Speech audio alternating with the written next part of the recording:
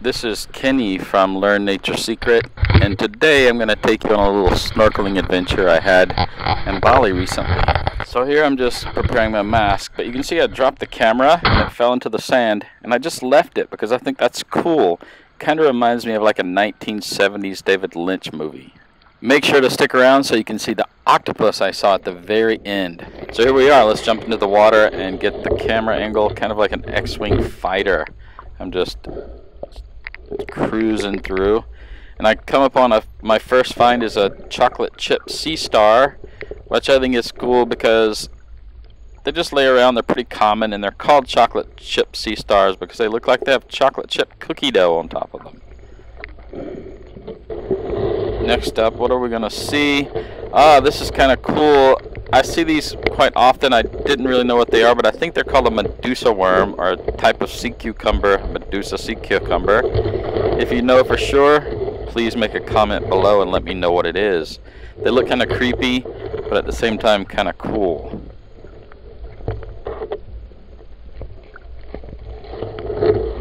Just looking around through the grass some more. I'm not too far offshore. I think you'll see soon I'll surface. And I'm only maybe a couple hundred meters from the beach, from the sandy shore, which is quite nice. I love that beautiful view when you can see sort of the water and the beach at the same time. Here we go. I think that's a sand perch. They're pretty common. And whoa, there is a cool critter. I think it's a sea urchin, and a type of sea urchin called a hatpin urchin. Once again, if you know, comment below and let me know. So let's get back to X-Wing fighter mode, cruising through the seagrass, looking for cool stuff. And there we go, there is another type of sea urchin.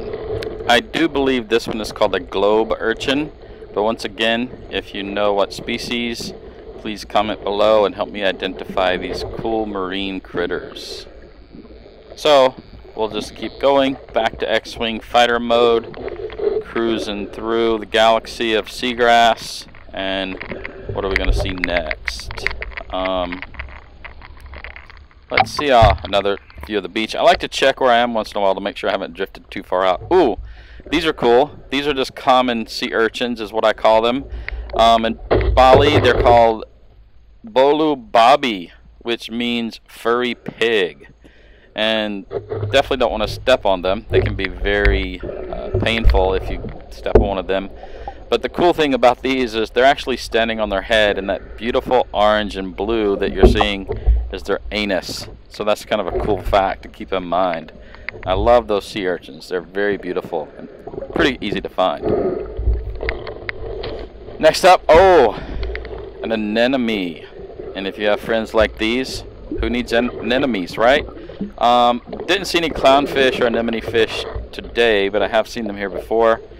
And looks maybe like a little piece of coral, but I circled back around just so I could get a view of this anemone, and pretty big colony. The cool thing about anemones is they can sting, and normally the clownfish or anemone fish will have an immune to their host anemone. It's a really cool mutualistic relationship that these clownfish, aka anemone fish, has with their anemones.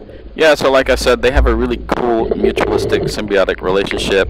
The sea anemone will protect the anemone fish from predators, and it'll give it a few scraps here and there from the anemone's meal, and occasionally dead anemone tentacles will fall off and they can eat that. The fish, in return for that protection, it defends the anemone from predators and parasites. So it's a cool little relationship. Like I said, today I didn't see a clownfish, and I'll say it once again, with friends like those, who needs anemones? Alright, what else are we going to see? Just a little patch of anemone. There's another sand perch scooting about. I like how they always kind of sit curled up on the seabed, and they're really camouflaged. They blend right in. Here we go, another little colony of anemones with a blue bobby or a sea urchin attached. So that's kind of cool. It's just kind of hanging out there. No specific relationship that I know of, except maybe the sea urchin might chomp down on some of those tentacles once in a while. There's the X-Wing fighter mode again, cruising through the galaxy of seagrass. What's next? Oh, another cool little sea urchin, different species. Like I said earlier, I think it's called the hatpin sea urchin. But if you know for sure, please comment below and give me some Latin names, scientific names, or common names. Alright, there's a little fish darting by. At some point I think I did see a little triggerfish, but it escaped the camera. Another chocolate chip sea star. Like all sea stars, you know, some people call them starfish, but they're not fish at all. And they don't have a brain, and they actually have blue blood, which is kind of a cool fact. More bolu bobby, hairy pigs. Like I said, they're everywhere, and they're really beautiful. Check out their beautiful bright red anus. Another sand perch. I do love the seagrass, and I think one of my next goals is to learn the various species of seagrass, because they're very different, and if you start looking closely, there's quite a bit of diversity. And I just don't know these species, having grown up studying freshwater ecology. I'm not really a marine type ecology guy, but it's just another fun, really cool ecosystem to explore. And if you just have a mask and snorkel, this is right off the beach, so it doesn't cost anything. This was about a 30-minute snorkel, and I saw all kinds of cool stuff. I think we might be coming up to the crowning jewel, which soon, there it is, the octopus. And it was beautiful. I was so excited.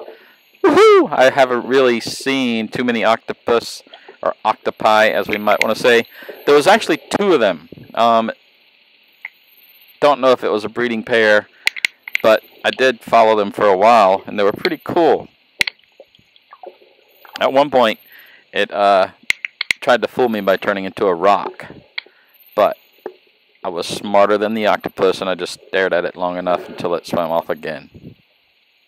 Such a cool thing to see, especially so close to shore. And most people take these seagrass beds for granted. They don't really get out there and explore and snorkel around. But if you start looking and you look closely and you're patient, there's some really cool stuff. Alright, just enjoy that octopus swimming around. Beautiful. Lots of dead coral, unfortunately. It's been bleached out, washed up, broken off. But still, plenty of cool marine creatures to be seen. And there we are back at the beach. I'm finished up, and I hope you will subscribe and like this channel. Thanks for joining me.